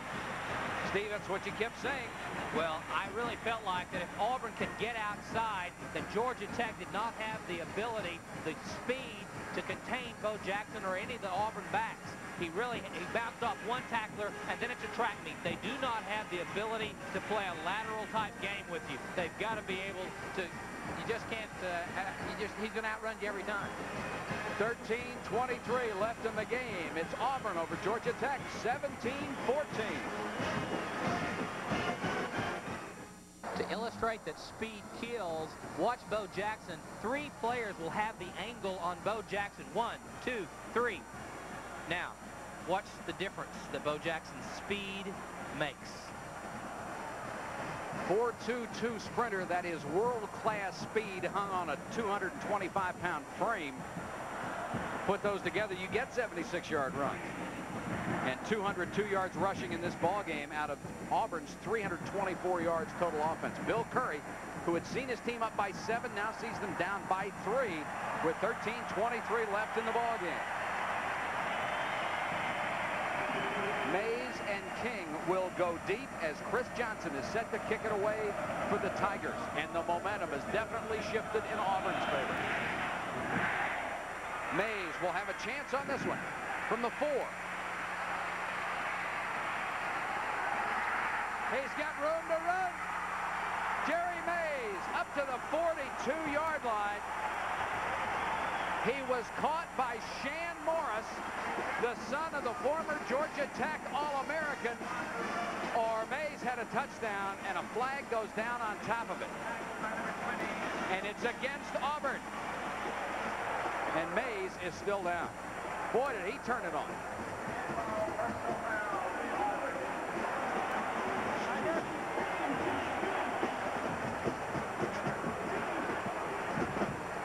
Well, Jerry Mays is still down, and he does not look like he will be getting up real quickly. Here's the call. Dead ball foul. On the run back on the defense. First down. Now Mays gets to his feet. That's good to see. Mays does an excellent job of following the wall. Look how impressive the wall is. Now he finds a little crease and breaks into the area where there's just not any players. Watch Auburn's concern. There's Bo Jackson. 1st and 10, Georgia Tech in Auburn territory at the 44 after the penalty. Davenport goes in motion. Fullback King straight up the middle. Inside the 40 to the Auburn 38. Tackle made by Harold Hallman and Tracy Rocker in the middle of that defensive line. Gain of 6 for King. There's Mays being attended on the sideline, and they're working on that left leg. It looks like the ankle. Oh, what a big game for Jerry Mays. He has both Georgia Tech touchdowns, one receiving and one rushing. 2nd and 4 for Tech. Most of the crowd on its feet. Collier tries to get outside. Did not have a chance. Edward Phillips, number 46, was waiting on him, and there is a mismatch. Phillips at 239 and Collier at 193 pounds and 5'7". Georgia Tech having again to bounce the play outside, and they just ride him into the end zone. Big play here, 3rd and 3. 12:36 left to go in the game. Auburn 17, Georgia Tech 14. And the crowd is really into this one. Out of the eye, they split the wide receivers. Give it to Collier. He's hit and dives forward to the 35, but he's going to be shy of the first down. Harold Hallman, the nose guard, in on the tackle. What do you do if you're Bill Curry on 4th and less than a yard? Well, I think that he realizes that the offense of Auburn has really found some combinations that are working for them. I think that physically they're wearing Georgia Tech down. I think there's obvious they're going to go for it. They need a 1st and 10. Dewberry leads them out. Remember, in the first half, they had 3rd and short twice, and both times they passed. They'll give it to Collier. He dives, and he didn't make it. A great defensive stand by Auburn, and Tracy Rocker with his hands in the air. But Alex Duchok was the man in the middle of that defense, number 80, and he made the stop. And Collier had the flight cut short. What I wanted to say, they need a 1st and 10, but more than anything else, they need to control the ball, keep the ball, and they just go over the top. You have to find a little angle or something, go over, and you just don't have the ability. Didn't have the ability to get high enough. Auburn holds on defense, leading 17-14 4th quarter. Left in the game. Auburn has recaptured the lead, 17-14. Steve, I'd have to think this is a big defensive series for Georgia Tech because Auburn loves this situation, ahead and in possession of the ball. And they can play into their own hands. They can run their own offense and attack. They don't have to modify it at all and give it to those people. Forward in a tailback. Mark Pike hits him, but not before he crosses the 40 to about the 43-yard line. And as you said earlier, what a luxury to have a Fullwood come in for Bo Jackson.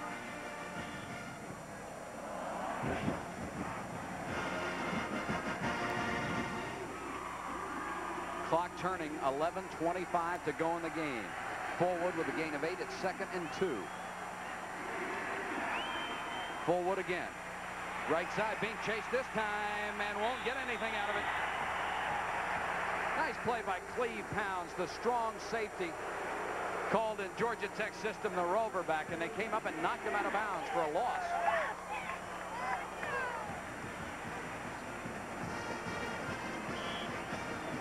Sometimes the sidelines can really be your friend when you're playing a lateral type team that Auburn is. If you get one hit on the running back and force him to bounce parallel to the line of scrimmage, then hopefully if you're playing with the sidelines, then your speed, your overall team concept can get you there, and you can make the play. Paul Jurgensen, number 86, is in on that strong side defensive end for Swilling on 3rd and 2. Here's the option for Washington. Good run by Washington. He has the first down out to the 47-yard line. The senior from Mobile did his job on that one, much to the dismay of Bill Curry.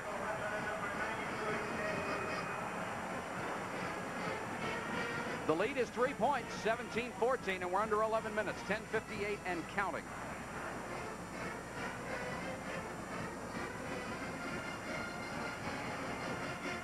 Beautiful Saturday afternoon for college football, and it's been a great one. Georgia Tech and Auburn. 1st and 10 for the Tigers. Bo Jackson back in at the tailback. Lost the ball. And Auburn, for the second time in a game, got a fumble back that was laying on the ground, waiting to be recovered by Georgia Tech. That was Stacy Searles, the big right tackle, who got it back. Bo Jackson talked about early, gets in the crowd, usually protects the ball. He really ran into the back of a Georgia Tech player, and the ball bounced free, and it fell right into the hands of Searles, number 60. He was very fortunate to be there because there was Georgia Tech black jerseys all around the ball. Spotted at the Auburn 47, 2nd and 10. No gain on the fumble. 3 wide receivers in the ballgame, and Washington wants to throw. And incomplete through the hands of Freddie Wagan. Pass was a little high, but he could have caught it. Let's go to New York for another college football update, and Jim Nance.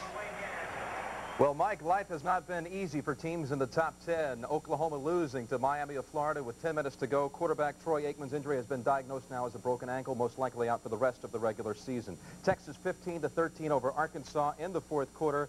Jeff Ward has 5 field goals for the Longhorns. And Air Force 35-19 over Colorado State. Looks like the Falcons will be off to their best start since 1970. A win today will make them 7-0. Let's go back to Mike and Steve.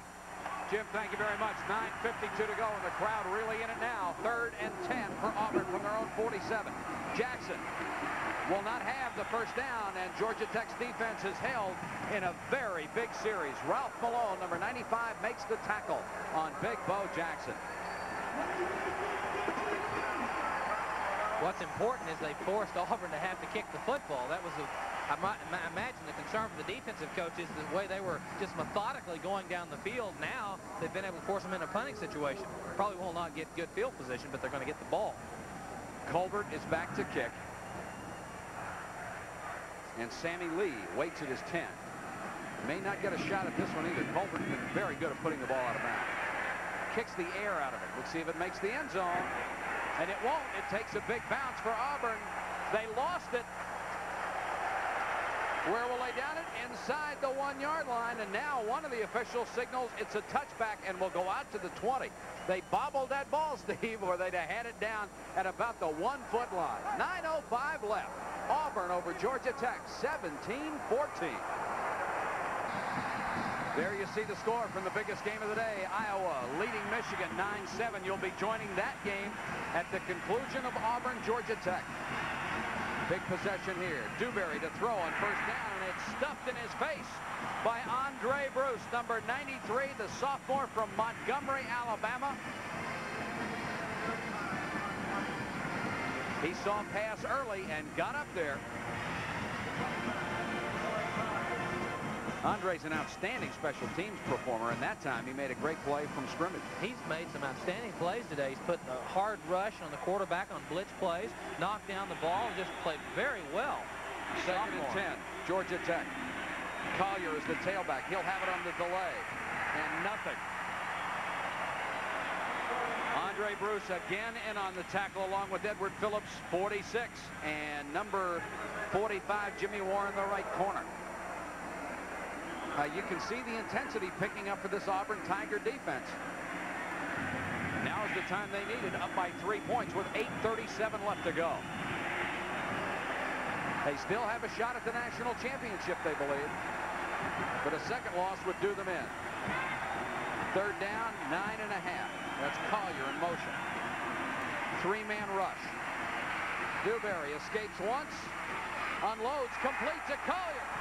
Collier to the 32-yard line. First down, Georgia Tech. Oh, Dewberry playing Houdini on that one. What relentless talent of John Dewberry to be able to hang in there. He had a chance to run the ball. He knew that would be a question. He had to go a long distance for the 1st and 10. Watch him. He gets out.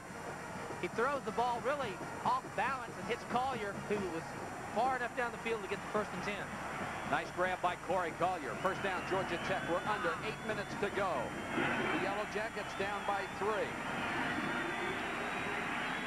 This is easily into the ballgame for the first time at tailback. And the big man gets it out to the 43. Easley is listed at 222. He looks more like 245. And when he gets it going, he is a load to bring down.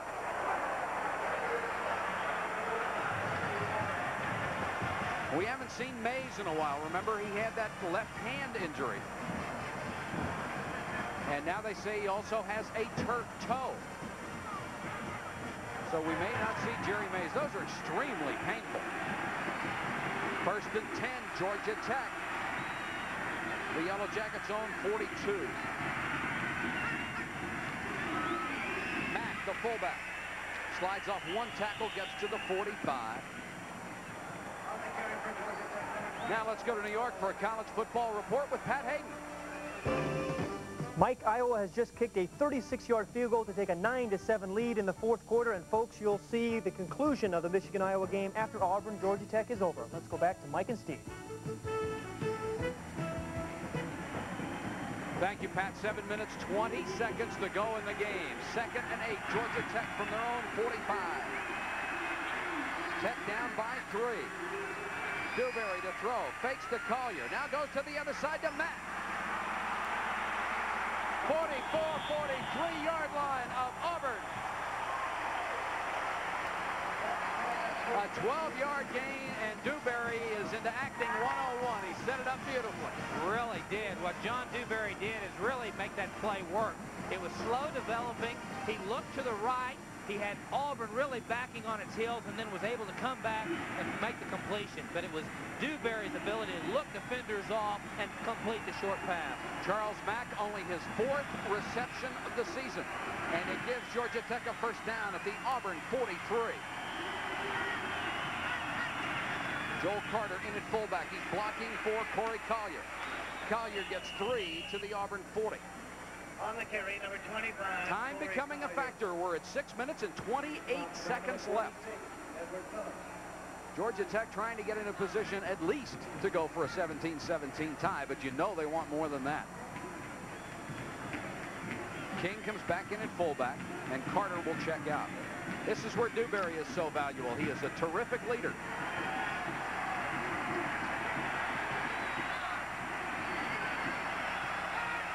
Davenport comes in motion. They'll give it to King, the fullback, slides off one tackle and then is flattened by Jimmy Warren. Oh, what a shot by Warren. Holy cow.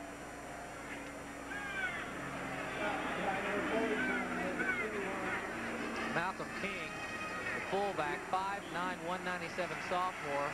Jimmy Warren, 45, has had some good plays and a couple of questionable plays in terms of decisions, but that time he put a physical assault on Malcolm King. Well, Malcolm wasn't hurt, but he may be late for the dance tonight. He doesn't know where the dance is, I don't think. 3rd and 2 at the 35-yard line. Lee in motion. Collier got to the 34, but he'll be shy of the 1st down. And, Steve, we come up with the same situation we had last time. It's going to be 4th and a yard. They ran for it, and they didn't make it. Last time they went with a kind of a dive and trying to jump over the top of that Auburn defensive front. Their size is 6'3", 5'11", and 6'3" across the front. Now Bill Curry's trying to figure out, they're going to take a timeout, talk about it, figure out just what play will work in this situation. Number 40. Well, I think that's a great call. You don't want to get a play in there that's not going to work right now. This may be your last shot with 4:56 left. As you look into the huddle, John Dewberry's doing a lot of talking, trying to communicate what plays he feels like. Now the coaches are talking to their people up in the booth to determine just what play is right for this call. Dewberry, I think, as a quarterback, as a senior, as a leader, he will have to be the confident one that that's the right play, too. Steve, as a coach, in the 1st half, they threw on 3rd and short a couple of times. It would be a gutsy call to come out here and throw on 4th and 1, wouldn't it? Well, it would be gutsy. I think it would be rather creative. I think you might find someone very open. But the problem is Auburn, they're going to stack inside. Do they take a blitz? If they're in a blitz package, then all of a sudden it's got to be a short pass to make it work. Something else very fun play to watch. I wouldn't want to call it right now. Something else to think about. If it is a blitz, Gary Lee is the veteran receiver out there, and he's the guy John Dewberry would be going to. He's the man he trusts. Generally, in short yardage, they like the isolation, the trap play, or the sweep play. That's what they run in their attack. Collier is the tailback on 4th and 1 from the Auburn 34. And Dewberry wants to throw under pressure. And he's going to be short of the 1st down. I don't think he made it. It looked like Dewberry lost his footing and stumbled. And where they marked him down, he'll be a yard shy.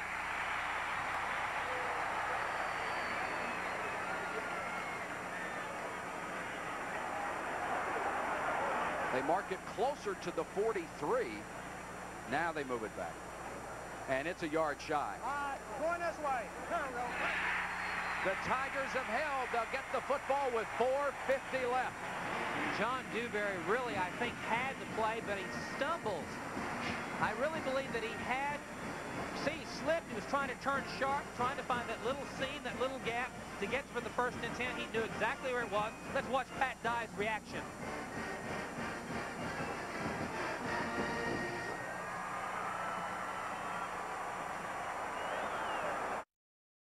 Four minutes, 50 seconds to go in the ball game. Auburn with its second big defensive stand has the ball back. This is Bo Jackson. Look out. Running over people. The last man he trampled was Mike Travis, the right cornerback.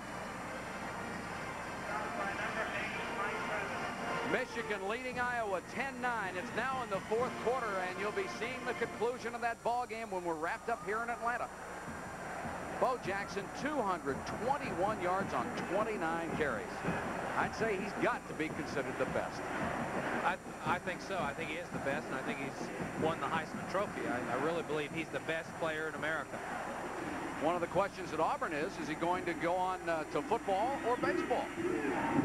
It was a first down for Bo Jackson. Here's Washington.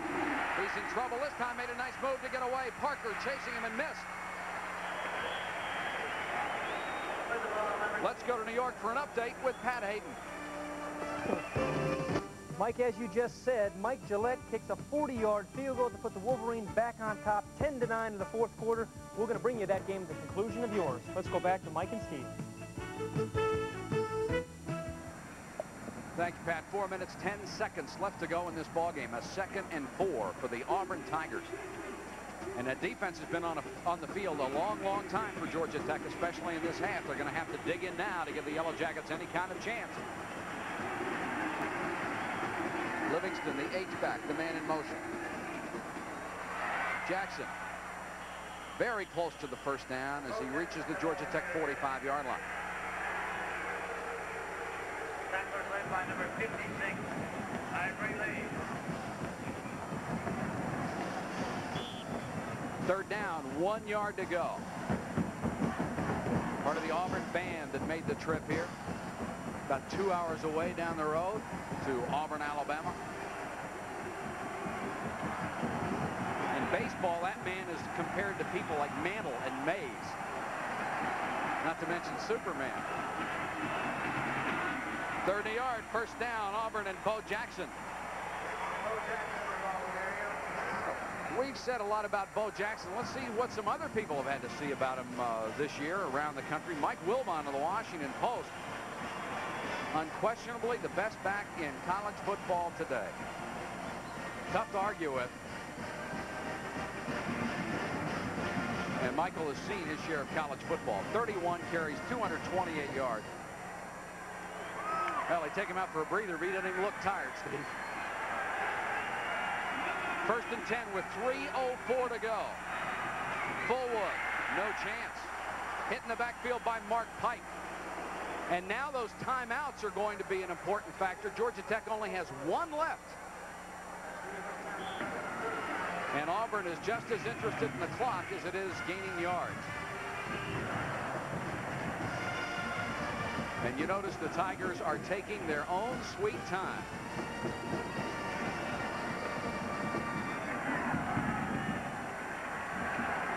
Second down, 13 yards to go. 2:29 left. Parks, the tight end in motion. Here's Washington on the option.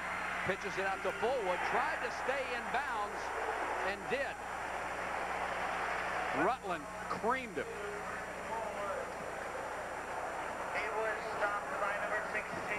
Reggie Rutland, 16, really has made some fine plays today. This time working on Fullwood on the option. You see him right in the middle of your screen. He's got to go take him a one-on-one. Head right to the chest. Puts him out. I don't know who won that battle because they're very physical, punishing backs at Auburn. Excellent tackle by Rutland. Great play by Fullwood to stay in bounds and keep that clock turning. Bo Jackson is back in. Fullwood is out. Auburn with 350 yards rushing today. 3rd and 11. Georgia Tech must hold to have a chance. Here comes the reverse. Weigand. Holy cow, what a call in that situation. A flag goes down. I think you're going to have a hold against Auburn, but it may be after they got the first down. We'll have to wait to see. No, they're going to bring it back. And what a terrible thing to have happen to the Tigers. No need to hold. You already had the first down and maybe the game in your pocket.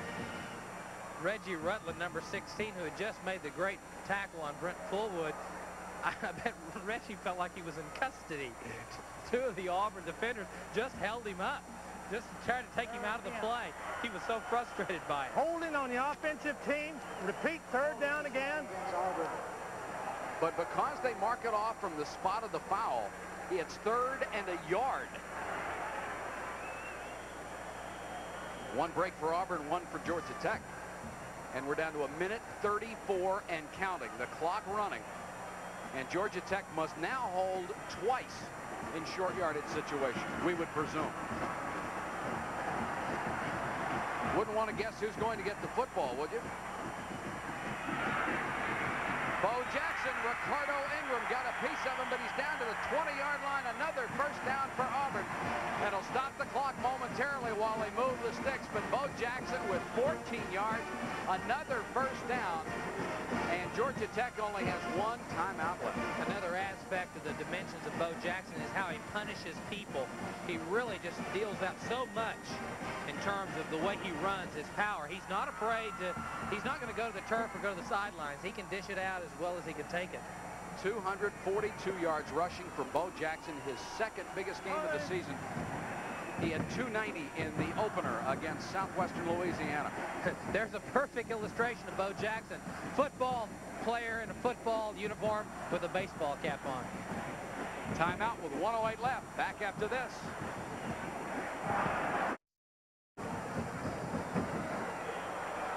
Auburn in control with 1:08 left from Grant Field in Atlanta. The Tigers on top of Georgia Tech, 17-14. Tech has used its last timeout, and Auburn has a 1st and 10 at the 19. And the one thing left to do now is protect the football. Flags go down. A couple of right crosses thrown. Defense.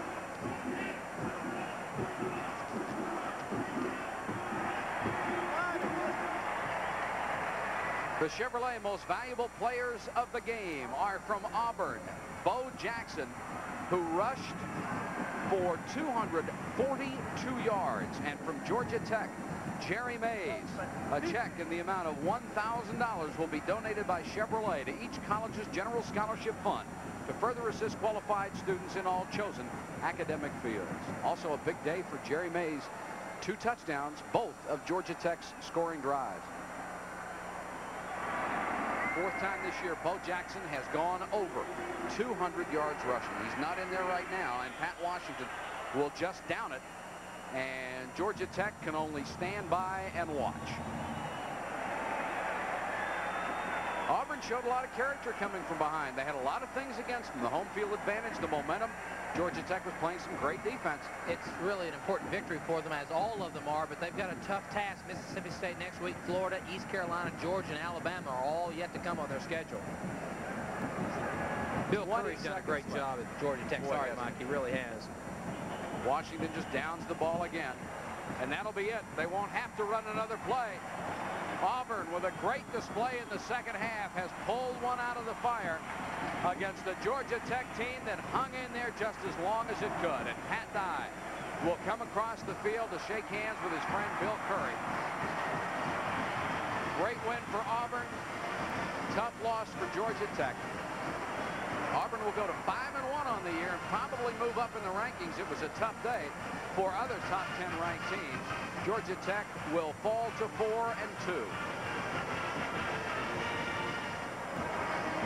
There's the final. Auburn 17, Georgia Tech 14 on the Yellow Jackets home field. Now let's join number 1 against number 2, Iowa and Michigan, and Brent Musburger